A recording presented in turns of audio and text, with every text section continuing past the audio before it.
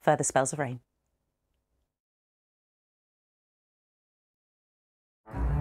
Why not lift a living income so people could afford the basics? It's always a compromise, and compromises mean that some people get more and others get less. Far too simplistic. That is not how the world works. First of all, thank you for explaining. Did he mislead Parliament? My view is he didn't. It's always somebody else's fault. Whatever side you're on. Parliamentary democracy, that does matter. The conversation starts here. Let's start with this breaking news. Politics Live, tomorrow at 12:15 on BBC Two and iPlayer.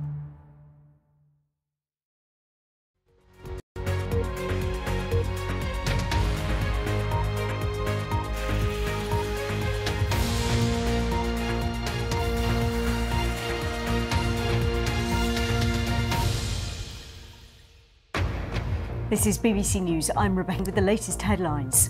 The former Chancellor Rishi Sunak confirms he's in the race to be the next Conservative leader. Suella Braverman, the former Home Secretary, is backing his bid. The Foreign Secretary James Cleverly endorses Boris Johnson, although the former Prime Minister will officially enter the race. A close ally is confident he will.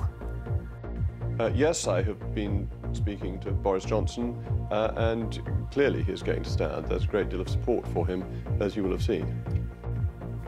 Penny Mordaunt is still in the running with 23 backers. She told the BBC she believes in cabinet-led politics. I have my views, but I won't be imposing policy that I've just made up in a room by myself. The Labour leader Keir Starmer says his party hasn't got complacent and repeats calls for a general election. These people are so fed up. They're entitled. They want a say in this. There is a choice to be made. We need a general election. Let the public in to decide. Do they want to continue with this utter chaos?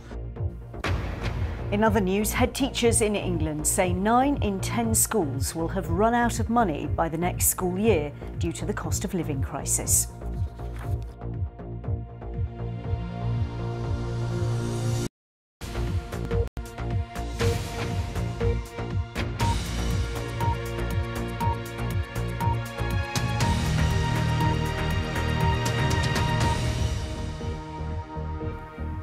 Hello and welcome to BBC News.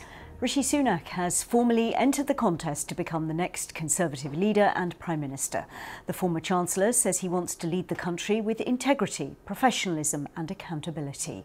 He already has the required backing of more than 100 fellow Tory MPs. Well, this afternoon, Suella Braverman, the former Home Secretary, became the latest high-profile MP to endorse him. Writing in The Telegraph, Ms Braverman says the Tories all need to compromise, but that Rishi is the only candidate that fits the bill to deliver unity, stability and efficiency. Meanwhile, the Foreign Secretary James Cleverly is backing Boris Johnson. In a tweet, he said that Mr Johnson had learned lessons from his time in Number 10 and will focus on the needs of the country. Mr Johnson has yet to declare his candidacy, but held talks with Mr Sunak last night. Penny Mordaunt is also running, but like Mr Johnson has yet to achieve the required number of backers. Here's our political correspondent, Helen Catt. 3 potential Prime Ministers. 2 of them have now officially said they want the job. The former Chancellor Rishi Sunak has confirmed